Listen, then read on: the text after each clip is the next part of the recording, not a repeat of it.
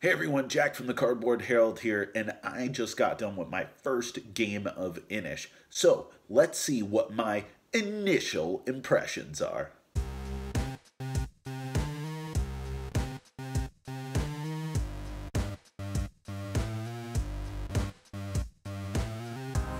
Alright, so we got a lot to unpack here. Inish is a big game, not just in pure size of box, but in size of scope of everything going on here.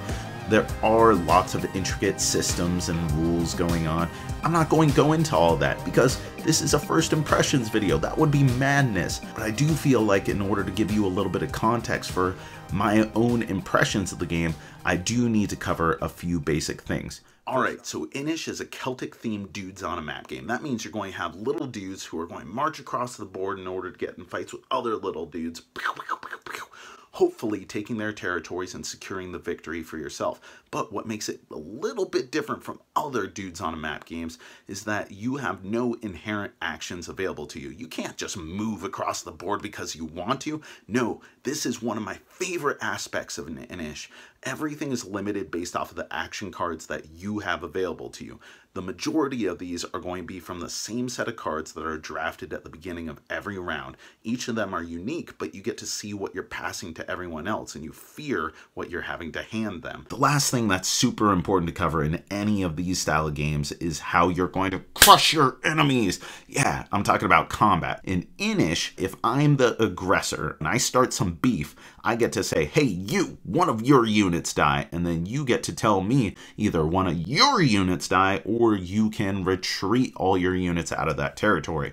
We just go back and forth, retreat or die, until one of us has no units or one of us has fully retreated. There is an opportunity for a little bit of subtlety. You can play cards that happen to affect combat. There's these like awesome epic cards that have all kinds of different effects that aren't part of the normal drafting rotation. You have to earn them throughout the game.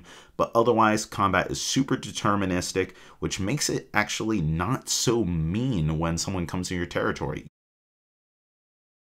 Now that we got the basic structure out of the way, we can talk about a few things that freaking impress me about Inish. First off, you have to throw down a freaking gauntlet in order to win this game.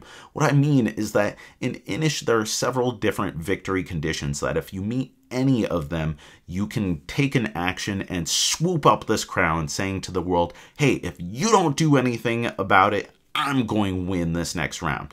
All three victory conditions are based off of different area control elements. Either you control territories where collectively there are 6 enemy units present and you still control them, you're the chieftain, you can claim this pretender token saying you're winning at the end of the round. Or you are just spread across the board in 6 different territories. Doesn't matter if you control them or not. If that happens, you can claim the pretender token. Lastly, if you're just present in territories where there are 6 different sanctuaries, little villages that populate throughout the board using various mechanics, then you also can claim the pretender token. What's so cool about this is you have to really think about when do I want to make my move, because it's all there. It seems so easy and within your grasp, but you also have to take into account what can I do about it if someone tries to challenge me. It is so damn thematic. It emphasizes the best elements of area control games, that awesome King of the Hill aspect that just makes everyone want to topple you down is so fun. The second thing I love about Inish is how it moves the game along. Takes things into its own hands and says, I'm going to make sure that someone is winning this game sooner or later. And it does that through a little harp. Well, there are a bunch of little harp tokens that you can play in order to, well, we'll leave that aside. But there are these harp tokens that you earn through a variety of card effects, and they reduce the things that you need to lord over by 1 in order to claim the pretender token.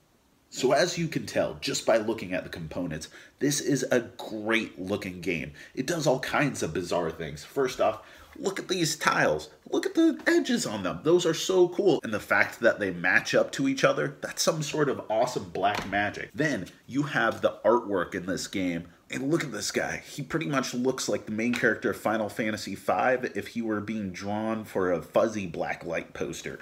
It is crazy, it is sexy, it is psychedelic. This is a bizarre looking game, yet it portrays its fantastic Celtic theme beautifully. There are a few things in this game that are worth mentioning that I don't think everybody's going to love, and honestly, I'm not sure how I feel about them either. This is a purely distilled area control game. That means that you're not investing in your clan. You're not developing special powers. You're not going to find some alternate means of victory that's completely different than other players' approaches. You're all pretty much doing the same thing. The other thing that may be kind of off-putting to people are the epic cards, these red cards that are earned for a variety of reasons, but they have very specific and very powerful effects that are situational as to when you can play them. And because every single one of them is unique, it makes it hard to anticipate what your opponents can do. All right, let's wrap this up. How did I actually feel about my first game? I thought this was an exquisitely designed distillation of the best elements of these types of games. That said, I am the type of guy who likes a little bit more asymmetric powers. I like being able to invest in my strategy and kind of do my own thing that's a little bit different than everyone else, and Inish doesn't really give the opportunity to do that. I did love that you have to claim the victory. That is like the coolest thing. The takeaway from this, it is so incredibly awesome. The other thing that I think is so noteworthy about Inish is the artwork. It is a blacklight psychotropic experience. I didn't love the board artwork itself. It was kind of drab and boring. I mean, the pieces are really cool looking, but the board artwork is nothing compared to what's featured on the cards everywhere that just expresses the most vibrant world that I've ever seen in a game where you're having your dudes slaughter other little dudes.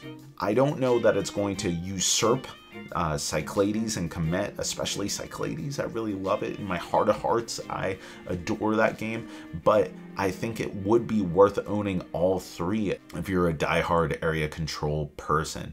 So that's it. That's my thoughts on Inish. Tell me what you thought. What did you think of your first game, and how did that change over time? Let us know in the comments below. Make sure to subscribe, and we'll have more first impressions, reviews, cardboard cutouts, all the good stuff up on the horizon.